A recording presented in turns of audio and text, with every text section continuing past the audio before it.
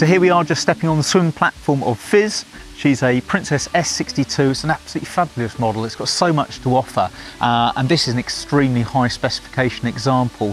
It's a model that offers so much, and we're just trying to unpack as much as we can as we go through the boat. So just at the aft of the boat here, with this model we get a tender garage. So in here we've got a Williams 345 jet tender, available by way of separate negotiation, but fits lovely, keeps the clean aesthetics and lines of the boat. It's also got a convenience pack in there, so that gives you a charging point for a floating battery charger, flushing point for when you finish using the tender as well. Also with the shore power, she's got a retraction device, make it easier to handle the larger gauge cables that you get with this boat. And we've also got the electric high-low swim platform that will be deployed for when you launch the tender as well. So as we step up onto the aft deck here, there's lots to point out. We've got the optional extra Lumar electric winches, both port and starboard, easily operated by foot just to pull in the larger lines.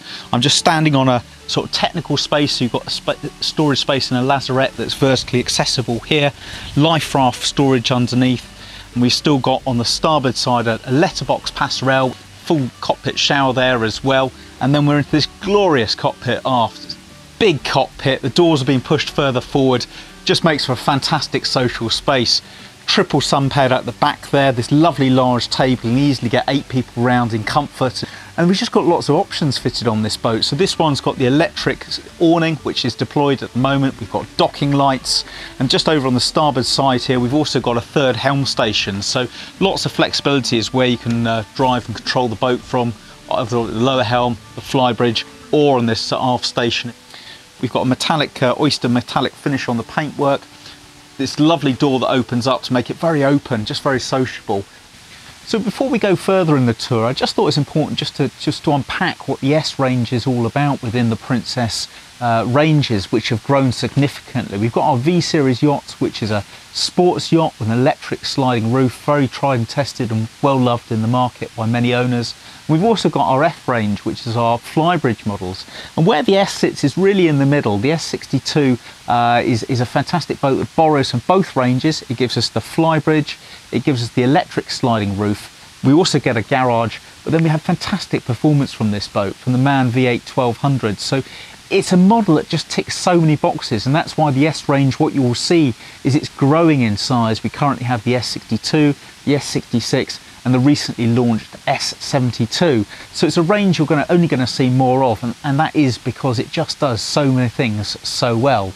And on that note, let's go and explore a little bit more. Let's go up to the Flybridge and show what that has to offer.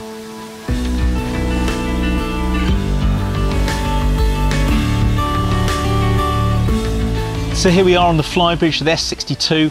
It's a slightly more compact Flybridge than our F-series boats, but to say it's small is really doing it a disservice. It's a really generous space. We've got the electric sliding roof ahead of us here. We've got seating to the starboard side with an insert which can be pulled out to make that a really nice lounging area. We've got our outside galley with a grille on the starboard side and fridge integrated, and then wrap of seating aft there just in front of the radar arch.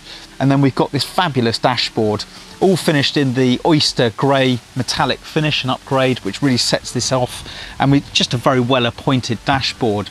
We kind of got everything you'd want. There's 2 Raymarine plotters, we've got a third one dedicated to engine displays, and then this boat is well appointed, so she's got the Seakeeper Gyro Stabilisation, which is great for when you're underway. She's got the upgraded side power bow thrusters, bow and stern, for holding the boat alongside so we can keep the boat pinned towards the dock.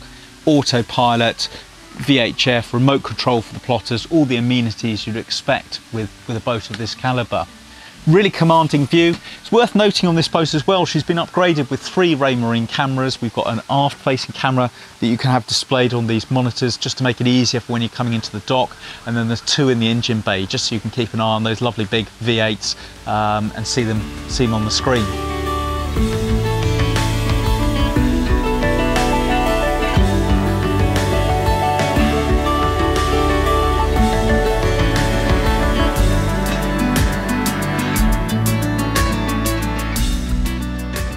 So here we are on the foredeck of Fizz. It's what we call a Portuguese layout, this, where we've got 2 big sun loungers with lifting backrests. We've got a table, a nice wrap of seating, Great place for a sundown, or maybe you're in a marina and you want a little bit more privacy from the aft of the boat. It's a nice space to enjoy. We've also got a speaker system with speaker on port and starboard, fusion head unit which you can easily link a phone to via Bluetooth. And then other upgrades the owner chose on this boat was the teak deck. Gives an element of class and luxury, both on the side decks and the foredeck here. And we've also got a stainless steel ultra anchor, which would be an expensive option. And then there's a nice little touch next to it. A bar's been added in the locker there, so you can easily stow fenders down, tie the bitter end on, just makes them that much easier for extracting out. But there's also further storage. We've got a locker here on the starboard side. This is great for swallowing lines and fenders. And the reason I say that is it saves crew having to take them, or family members having to take them after, stow them in a lazarette. So it just makes life on board the boat that much easier. I think we're going to have a look inside. So just coming down the starboard side here, both sides got these lovely grab rails on this boat. We've got really high guard rails as well, and this is particularly diligent owned, so all the glass on this boat has been ceramic coated as well, because he obviously just wants to preserve it, keep it in excellent condition. One thing we neglected to mention earlier was the crew cabin we've got on this boat. So it is quite a compact space, because obviously we've got a garage as well, but there is a crew cabin there. Could be additional storage, which is sort of a vertical access there on the starboard side. But I think what we want to do is head on in and look at this beautiful interior. So as we step into the interior of the boat, we have this galley aft layout, which tends to be very popular, very modern.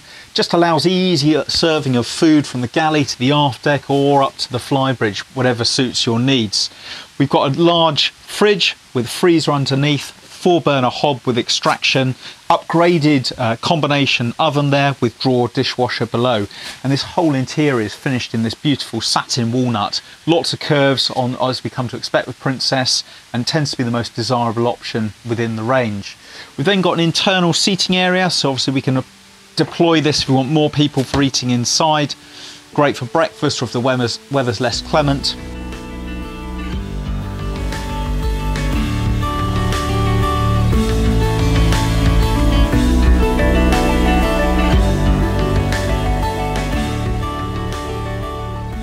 So as we step up into the main part of the saloon here, this is another one of the big strengths of this boat. We've got this ability to really open the S62 up. We've got this electric sliding roof.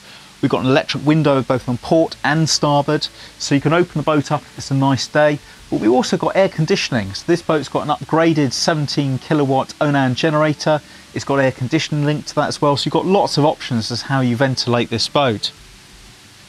Got this big wrap of seating on the port side, very comfortable for lounging, nice marble topped coffee table. And then opposite us we've got a TV which will deploy electronics radio tracks, and then we've got an upgraded option by the owner which installed a wine cooler with an ice maker next to it, so it's great for serving drinks. But a really light, bright area, these huge windows. We've got the blinds just down a little bit because we're in a marina, so you can control that, but with those up, it bathes this area in light. Just a beautiful place to enjoy time.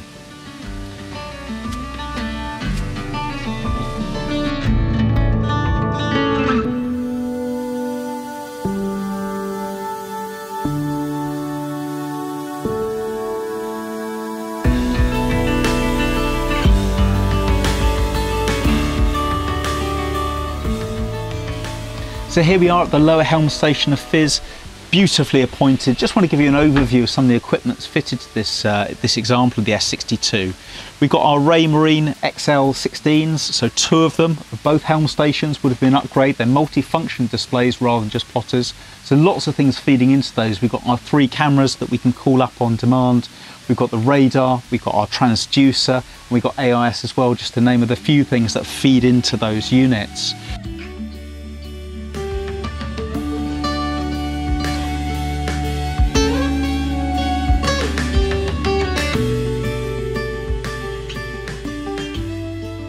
We've then got a 3rd Axiom plotter here, so that's dedicated for the engine data that comes in. It's fitted with the MAN 1200 V8, an engine setup that gives really punchy performance. So subject to loading and the fuel levels, this boat will achieve 37 knots, which is a heck of an achievement for a vessel of this sort of size.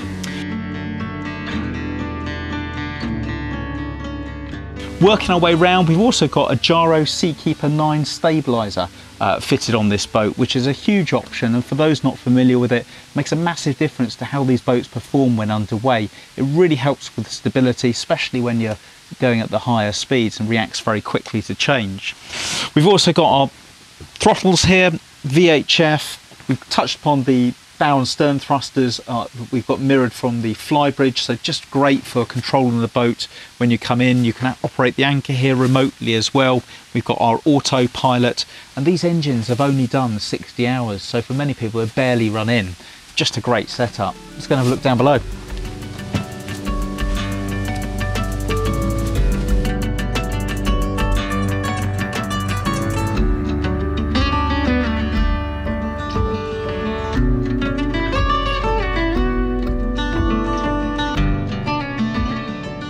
So here we are on the accommodation level of this boat. It's just down a few steps, this sort of lower lobby area. We've just gone past our breaker panel, which is around the side of the helm station there. Really easy to see what you've got turned on this boat, where you can fire the generator up from remotely. You can see if you've got shore power coming on the boat. This boat is set out as a 3-cabin, 2-bathrooms boat. We've got the starboard cabin here as a twin cabin, but also it's got the option to join them electronically with 2 berths to make a double. All of the cabins have got the AV package, so that means you've got a TV and a stereo system in each cabin. We'll have a look at the VIP cabin forward here.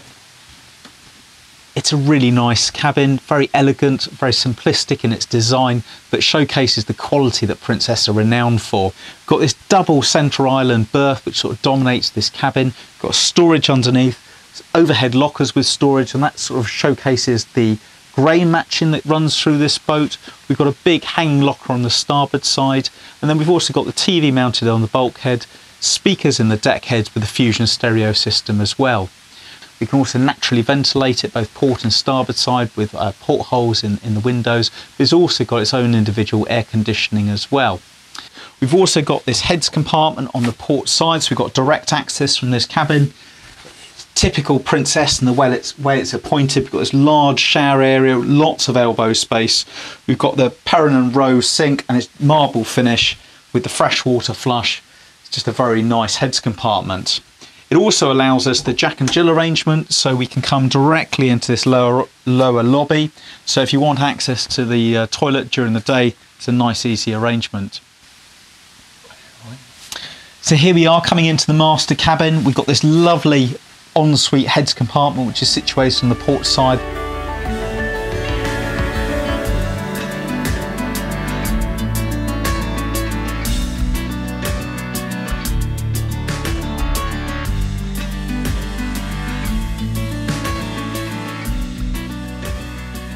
We've got a Miele washer dryer which is just tucked in there under the steps, great if you're on board for a longer period of time.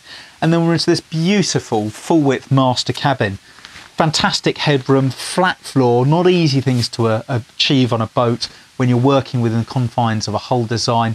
It's just a glorious cabin, very simple but beautifully finished. A lovely place to spend time. You've got these huge aperture windows. We've got a big TV on the bulkhead there with a stereo system with speakers fitted in the deck heads. What else do you need to say about this boat? You really need to step on board to experience it and just get a feeling of the serenity that this cabin offers. I think what we'll do is we'll go upstairs and round things off in the saloon.